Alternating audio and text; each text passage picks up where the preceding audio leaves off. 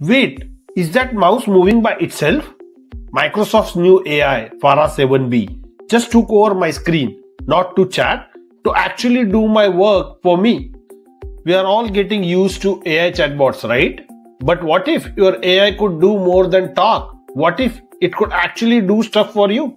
Meet Fara 7B, Microsoft's new computer use agent, a small language model that can see your screen, move the mouse, click buttons, and type like a person.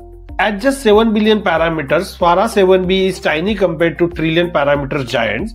That small size lets it run on your own Copilot Plus PC. Running on device makes it faster and more private. Your personal data stays on your machine instead of flying off to a remote data center. So how do you teach an AI to use the internet? Microsoft built a loop where AIs teach others AIs, proposing tasks, solving them, and verifying every click and keystroke. Fara 7B learned from over 145,000 successful task demos. In tests like WebVoyager and WebTail Bench, this small model hits state-of-the-art performance, even beating larger GPT-4o based agents on accuracy and cost. And safety, Fara 7B refuses over 100 harmful or risky tasks around 82% of the time and always asks before doing anything sensitive. Fara 7B is open weight and built for an on-device AI agent. So here is the question.